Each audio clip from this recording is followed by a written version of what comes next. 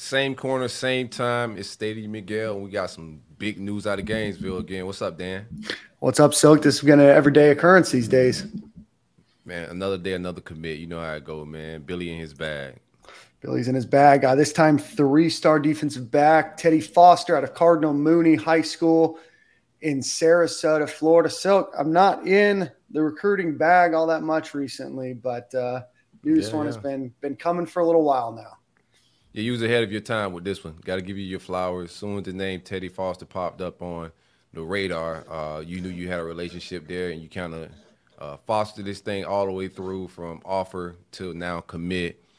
We got a good one, man. Guy out of Sarasota, Florida, fairly new to football. He started playing football seriously as a sophomore in high school. A big-time baseball guy before now, but if you're watching on the visuals on YouTube right now, you can see the athleticism. Can play off ball, on ball, press. A lot of athleticism. One of the few guys don't that from the skill positions that Napier has taken without verified speed. So that's what I found interesting. He did have to work out for an offer. Corey Raymond loved his film.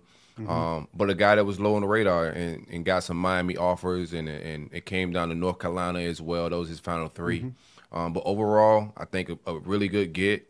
Dan, get your opinion off. I got some more takes, but I want to give you some space to get your energy. Like you said, Silk, and a guy that really got serious about football a couple years ago, a guy that I think is going to be a riser in the ranks. You know, I know a lot of people are comparing him to Jakeem Jackson, a guy that wasn't as highly rated, finishes, I think last year as the number 2 defensive back in the state of Florida. Don't know if he gets quite that high. He is a long sprint or a long runner. He's got a long stride. He's not going to be the fastest guy on the team or in the backfield. I think that they expect him to be a boundary corner at UF, but you know, he's got that size that they want. He's 6'1", 170 pounds, or 6'2", pardon me, 170 pounds. A guy that's still getting better and better. And, you know, so this goes back to those kids that have the opportunity to really prove themselves in front of coaching staffs. He was getting offers from some decent schools, you know, your Purdue's, Illinois, Duke, etc.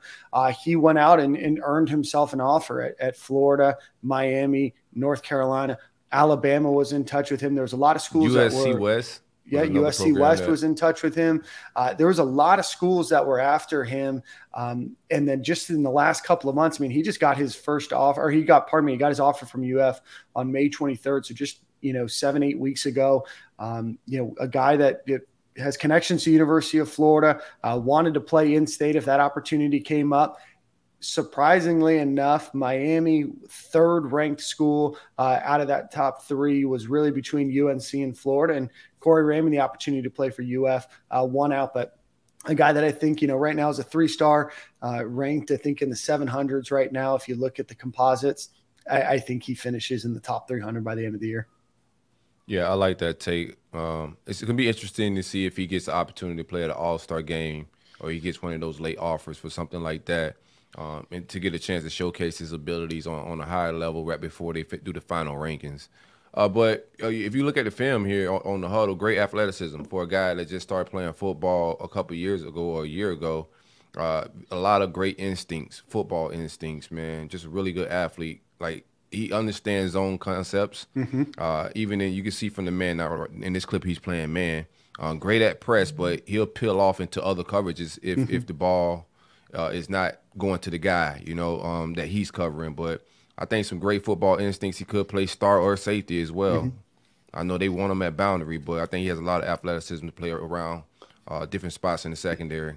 Yeah, you'll see quick hips on him, reacts to the ball really well. I mean, that could be the baseball piece, right? He was a very good baseball player before he made the move over to football. Great hips, great eyes, great abilities to react to where the ball goes. I think that Florida's getting a gem here. I think that he's a guy that not just because he committed to the University of Florida, but I think that this is a guy that, over the next year is going to be a guy that is really on a lot of people's radars as one of the better cornerbacks in the state of Florida.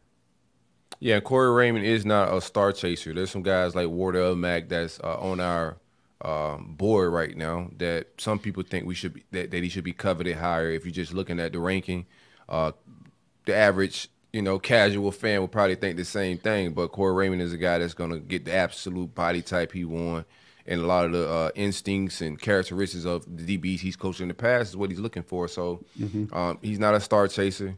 I love this kid's film. I want us to win. Like now that we got Teddy into the fold, I think we need to close on Zay Mintz. We've been leading with him for a while. That's a big battle. Two of our DBs that's committed were in top matchups on the recruiting trail, I would say. Not mad at that, because I know, like I said, he's not chasing stars. He's chasing a certain player.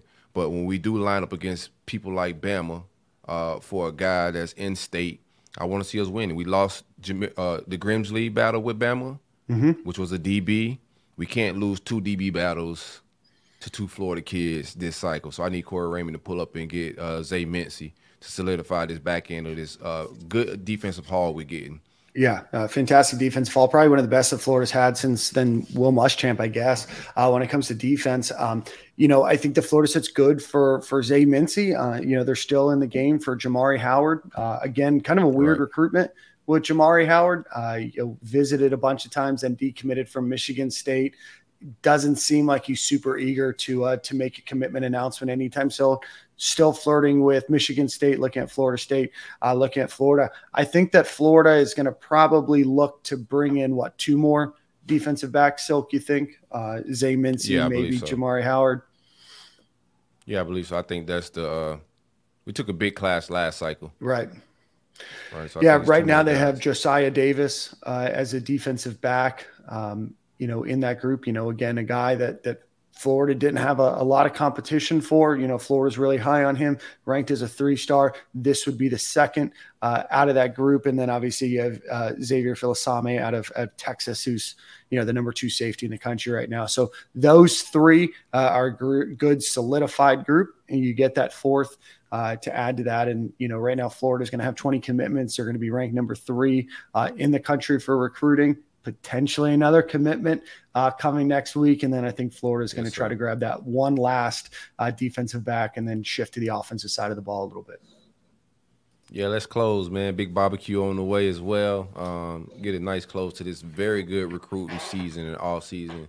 Head into the fall with some positive vibes, man. But we'll see how the barbecue go. Grill in the Ville coming up very soon. Grill in the Ville, July 29th. So we will see you at the same corner, same time on Monday morning, and then we'll see you the next time. Teddy Foster, welcome to the Ville, baby. Welcome, Go Gators. We'll see you guys soon.